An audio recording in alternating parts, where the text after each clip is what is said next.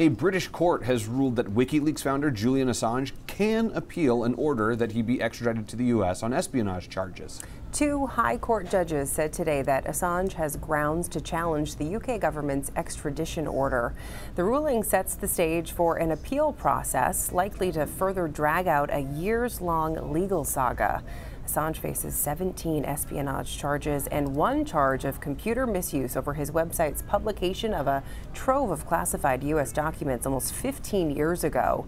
The Australian computer expert has spent the last 5 years in a British high-security prison after taking refuge in the Ecuadorian embassy in London for 7 years.